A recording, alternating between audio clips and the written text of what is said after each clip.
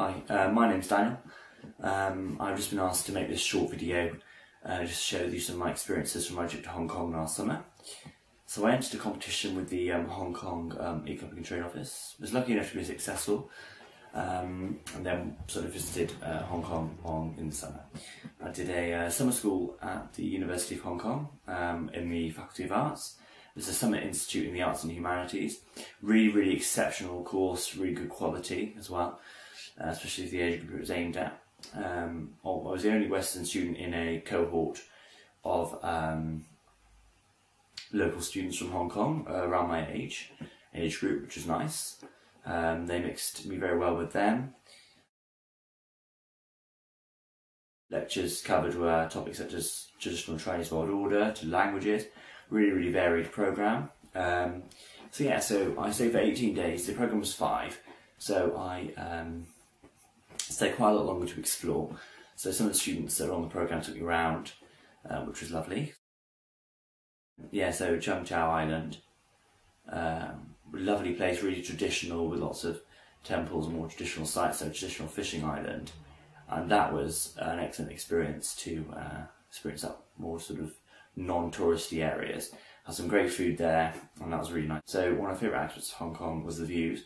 So seeing them from the Avenue Stars on Kowloon side to the Peak, then visiting the giant Buddha on Lantau Island along with the other sites there. Mui Wo, which is a really nice place, which you should visit, not really necessarily on the tourist map, but a really excellent place. Another aspect of the whole experience itself was the Friends for Life I made. I still keep in contact with a lot of people in Hong Kong, and your fellow winners really will become very good friends.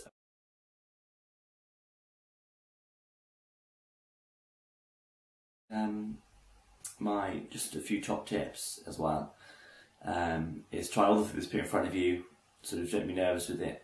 I think initially was quite sceptical, but then got stuck in and found lots of new flavours and dishes I liked. And then, of course, the Octopus Car, which is a live family there for the convenience stores.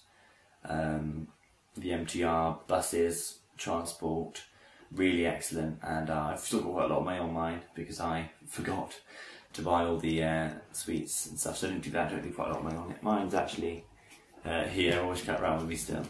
And it's really was excellent. And yeah, the place is fantastic. Really must experience it for yourself. So you can read my essay online and my blog on the British Council website. I hope you enjoy reading those if you have the time.